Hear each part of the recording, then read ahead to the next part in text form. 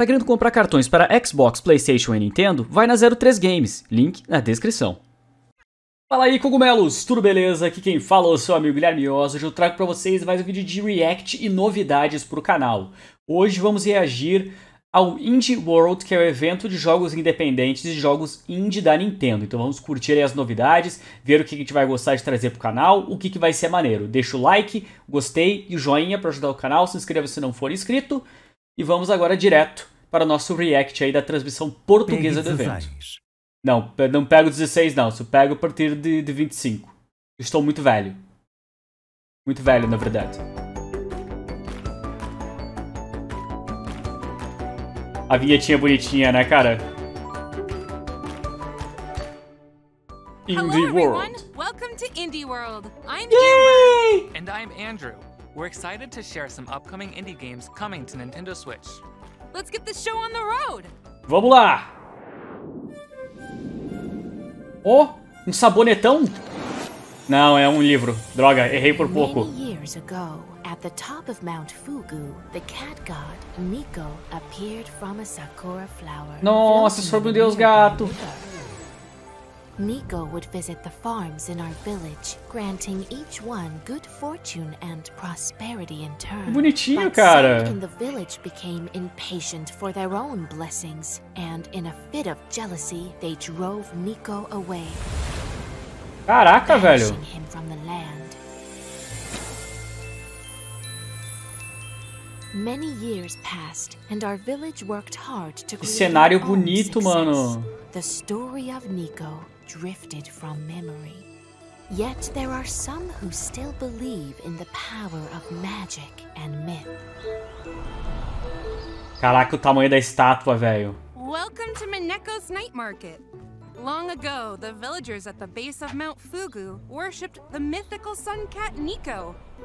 However, recent sightings reveal this myth may no longer be a legend. As the adorable Mineko in this narrative Que adventure estiloso, né, velho? do various jobs. Caraca, tinha os macacos tomando banho ali, velho, na Hot Spring, velho. Weekly night market.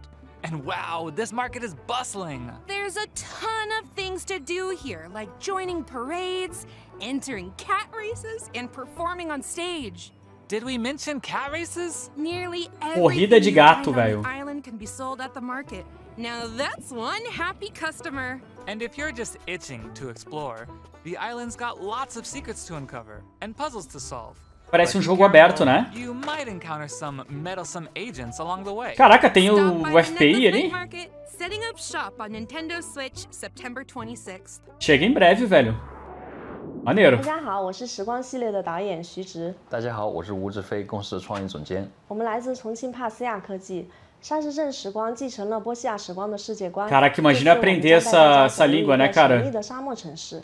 这是我们时光系列的第2款产品，我们在这个游戏里面 Ah, 带来 eles são os 更深刻的 produtores 故 do 事 My Time 更 with 有 Portia, né? 趣的人物和更丰富的玩法。同时，我们也在不断的扩展这个世界的世界观。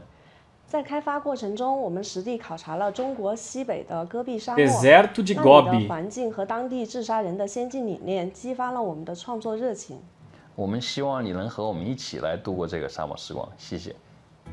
Love Dizer. adventure, role-playing, and simulation games? This sequel to My Time at Portia has it Nossa, all. dá pra se casar, Through que a beleza. captivating story, rife with dozens of characters and side quests, you're tasked with restoring this post-apocalyptic desert community to its former glory. Equipped with your trusty tools, you'll gather Caraca, tem que cuidar de uma resources to comunidade no assemble deserto, né, machines mano? and transform a derelict workshop into a finely tuned facility. Parece fácil de Lots mexer. of customization options are also in your toolbox. From Tem fazendinha, crafting tá items to valendo. building and decorating your home however you'd like. But there's more to Sandrock than just building. Why not venture into ancient ruins and scavenge for relics? Or say hi to the locals and make some friends? Caraca, ela tem um corvo no ombro. This town's kinda popular with the monsters. Ai, meu take it Deus. down in melee combat. Eram My huskies. Time at Sandrock. Cachorro com Launches on corpo de Nintendo pinguim. Switch this summer. Eu não sabia que eu precisava disso até ver, velho. Gestão culinária roguelike. Ó, um joguinho de culinária aí pra nós. Caraca, o maluco bota a salsicha direto no fogo, né?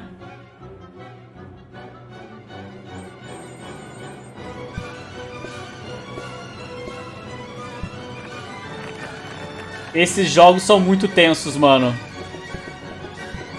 Cada vez mais complexos os pratos, né? Jogar em várias pessoas deve ser um caos.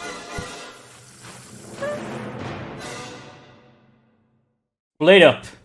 Ever dreamed of having your very own restaurant?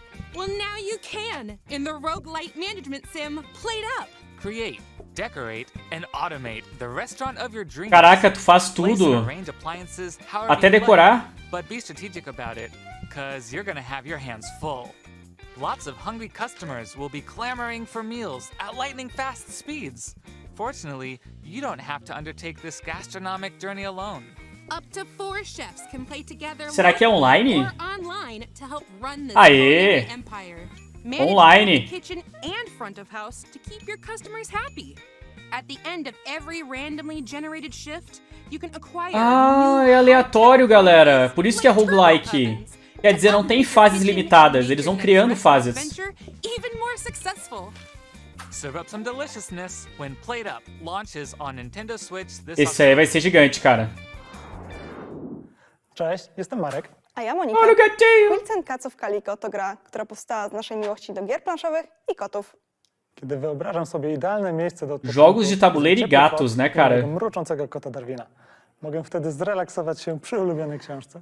Także dla mnie koty są synonimem przytulności i ciepła. Te uczucia chcieliśmy wyrazić w naszej adaptacji gry planszowej Calico. Mamy nadzieję, że poczujecie je tak samo jak my. Miłego oglądania.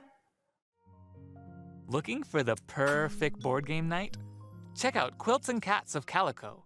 Nossa, olha os gatos, velho. Game Calico, you'll make a quilt from patterned pieces of fabric. Place pieces on the board, sew buttons to score points, and attract adorable cats. Aw, cute! Each cat has a preferred pattern, so stitch and style to become a master quilt maker. Get cozy. Caraca, cada gato gosta de um tipo diferente de costura, né? Join ranked matches against random players. Or try your hand at weekly challenges. You can also take some time to customize your cats and give Nossa, dá them pra customizar o gato. Eu quero fazer um gato muito gordo, Cuddle muito up fofo. with Quilts and Cats of Calico, launching on Nintendo Switch this Diferente autumn. esse jogo, né, cara? Que isso? Guitar Herozão? É sério? Brace Yourself Games. Caraca, muito bom o nome da empresa deles, velho. Novo jogo de ritmo. Caraca! São várias paradas diferentes, velho. Não é só um tipinho de jogo, não.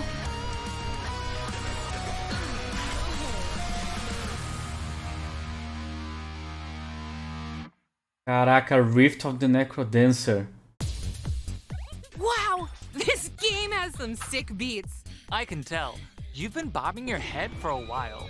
In this spin-off of Crypt of the Necrodancer, you've still got a Cara, tá muito lindo isso, velho. It's got a new musical twist of lane-based combat. Monsters will come flying at you, so match the on-screen prompts to kick them to the curb. Nós jogamos um jogo dessa empresa já, pessoal. O Cadence of Hyrule. Foi muito bom, inclusive. And if you need a break from the baddies, there's a special minigame to play for each of the 5 character storylines. Olha o pessoal fazendo yoga ali. Crypt of the Necrodancer launches on Nintendo Switch this year. Next up, we've got some DLC news to share for games we previously featured in Indie DLC World. de jogos indie? Vamos lá. More puzzles await in the Cupboards and Drawers DLC for a little to the left. Ah, eu lembro desse jogo, cara. New puzzles as you explore a world of small spaces, É o jogo de organizar as coisas. secret compartments, and surprising stuff stuffed into every drawer. Charming new illustrations and scenarios Que are also bonitinho. included in this paid DLC, launching on Nintendo Switch this June. Esse é o jogo pra quem tem toque. More roguelite puzzle action with the Shovel Knight Pocket Dungeon Puzzlers Pack. Venture forth. Ó, o Shovel Knight aí, ó. Playable characters. Eu não joguei ainda, mano. Deve ser muito viciante esse jogo, cara.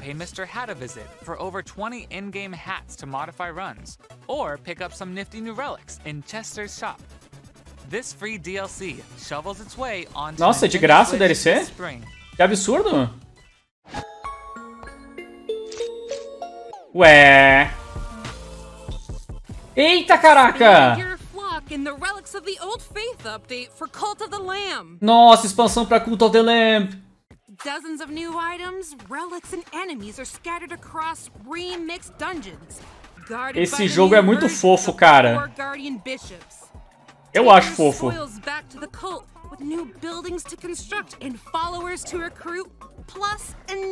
Quando saiu foi uma explosão, né, velho?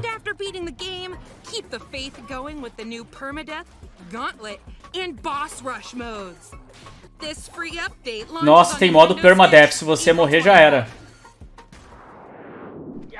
Hello, I am Funny Man Video Game Donkey from Big Mode Publishing. I am joined today. Caraca, que vídeo perfeito, cara. Billy Basso. Hello, I'm Billy Basso, the developer of Animal Well. I've been working on Animal Well for over 5 years at this Caraca, point, 5 anos, velho. all alone, making everything that goes into the game, including the engine. I was trying to give people the experience of finding something new in a place they've already been. Olha o outro lá atrás. Olha o outro. Somewhere that's filled with puzzles that you would want to keep coming back to Ah, over and não. over again. I hope you enjoy Animal Well when it comes out on Nintendo Switch. Thank you. Vamos dar uma olhada no joguinho do cara. A labyrinth. Well, well, well. Sounds like you're ready. Caraca. for Animal Well. In this atmospheric, pixelated world, you'll search for treasures as you gradually uncover a dense environment. Where you go is entirely up to you. Estiloso, mano. So, I shouldn't need to worry about anything dangerous, right? Yeah, about that. You're not alone in this labyrinth. Many interesting creatures live here, but some might be hostile, so stay alert. O personagem é uma bolha. É um slime. Be used in a number of ways, like making a quick getaway or having friendly creatures. Caraca, olha o efeito disso, mano. And speaking of items, there's a lot to uncover here. O cara fez sozinho o jogo, né, mano? I'll be well prepared then. Summon your courage and curiosity for Animal Well, launching on Nintendo Switch this Que coisa diferente, mano. Ué. Oi. Ih, rapaz.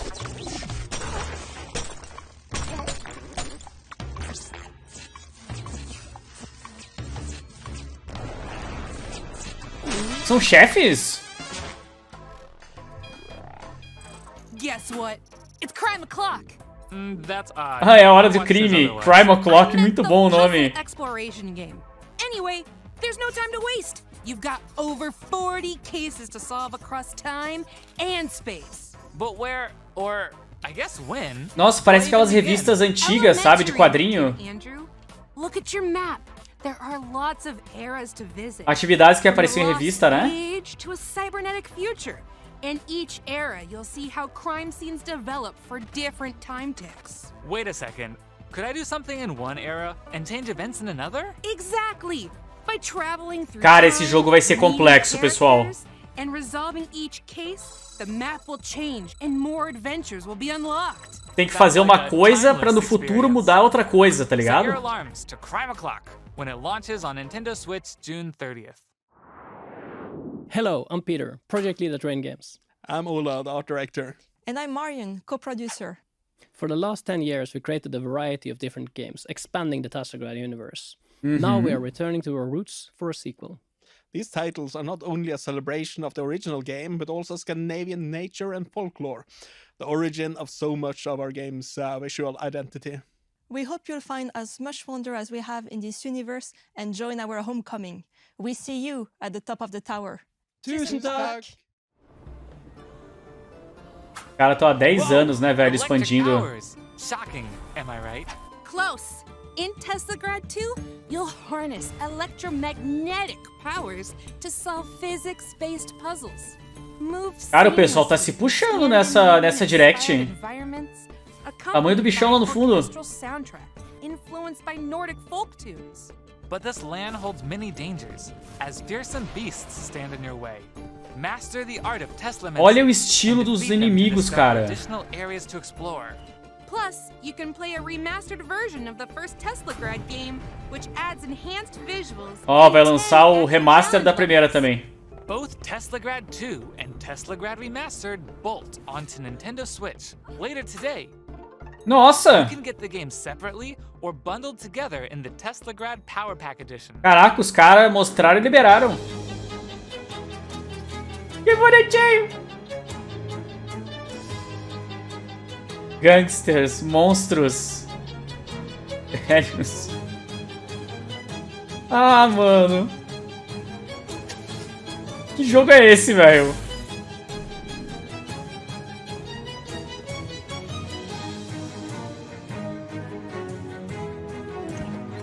Cara, eu tenho um amigo que amaria esse jogo, velho. É o tipo de jogo dele, velho.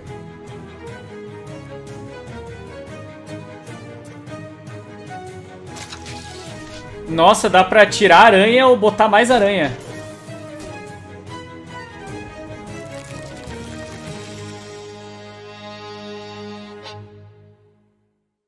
Shadows over Loafing. Mobsters, monsters, and mysteries?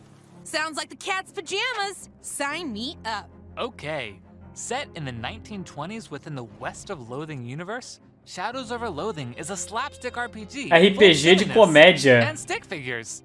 Your Uncle Murray asks you to help run his antique shop in Ocean City, but he's nowhere to be found. While searching for him, you'll encounter a sinister plot that could spell the end of the world. Caraca, dá pra conversar com os monstros, velho. Filled with talking frogs, sentient math, and eldritch horrors. There's also a ton of roles to play. March Ó, RPG aí, ó. nefarious schemes as a jazz agent, or hold the curds of the cosmos in your hands as a cheese wizard. The digital version of Mago do queijo. Loathing launches on Nintendo Switch later today. Caraca, mais um que liberaram direto. Hola, somos parte del equipo de The Game Kitchen, creadores de Blasphemous y The Last Door. Soy Enrique Cabeza, director creativo. Yo soy David Erosa, productor. Y yo Raquel Alcázar, productora junior. Blasphemous es un juego muy querido por la comunidad, y desarrollar una secuela nos da la ocasión de volver a trabajar en su mundo y enriquecerlo aún más. En esta segunda parte hemos tenido la oportunidad de plasmar tanto nuevas ideas de diseño Eu queria saber espanhol direito, cara. y narrativos. Os invitamos a echar un primer vistazo a Blasphemous 2. Esperamos que os guste. Vamos ver. The Penitent One has returned. In this sequel to Blasphemous, you'll undertake a pilgrimage through a land ravaged by a foul curse known as the Miracle. Caraca, sinistro, velho. Legions of bloodthirsty foes and treacherous traps in this brutal action platformer. Choose from 3 newly added weapons, each one deadly in their own way. Wield the War Censer for slow but powerful flaming strikes. The Rapier and Dagger to attack with lightning-fast precision. And the Praying Blade. Cara, eu já tô vendo eu jogando isso aí e eu caindo no buraco, velho. By unlocking weapon memories, you'll learn more moves that'll help you survive the dangers lying ahead. Penitence awaits in Blasphemous 2, slashing onto Nintendo Switch this summer. É da Team 17, né, cara? Riley? Riley, are you there? Riley, come in. Can you hear me? Jacob, 4 hours ago, a cult opened a portal above Edwards Island. Riley, yes, but are we really the ones to do something about it? Have you seen anyone else around? We've been all over. Caraca, a dimensão desse jogo é enorme, né?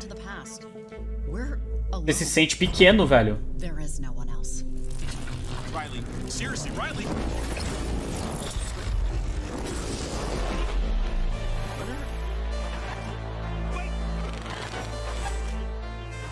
Joguinho de mistério aí pra nós.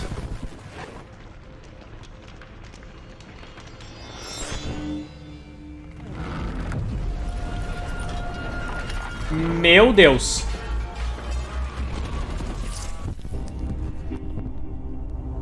Oxenfree 2, Lost Signs.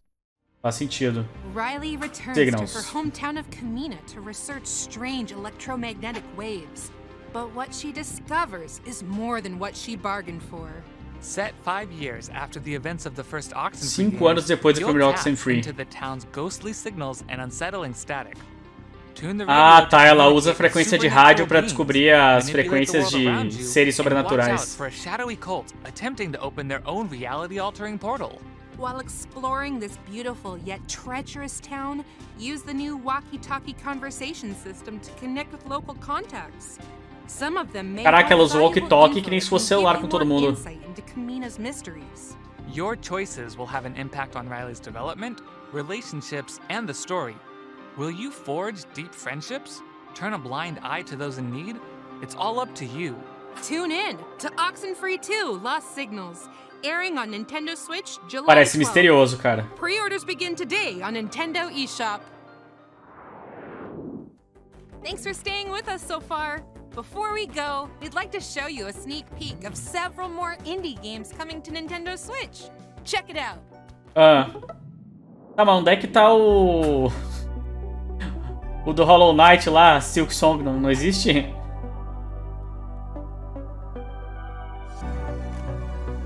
Eita! Gatinho pequeno, grande cidade. Oh, que bonitinho!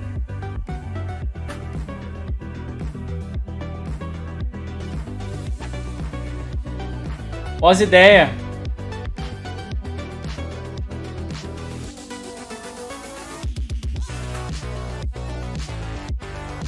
Nossa, é aqueles jogo maluco de tiro pra tudo quanto é lado.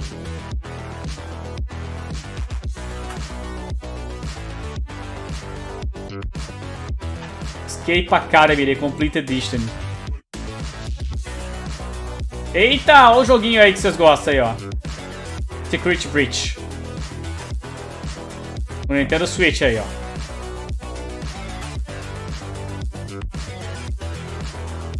Nossa, eu lembro quando esse jogo foi anunciado.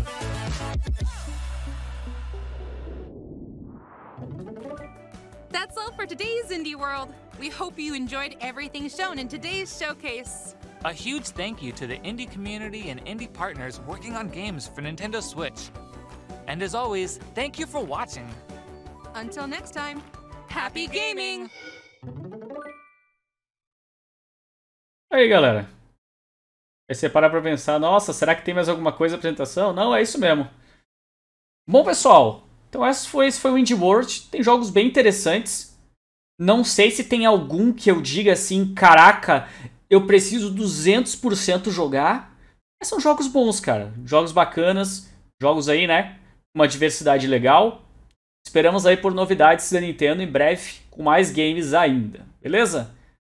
Mas é isso aí. Eu sou o Guilherme Oss e vou ficando por aqui. Até mais e...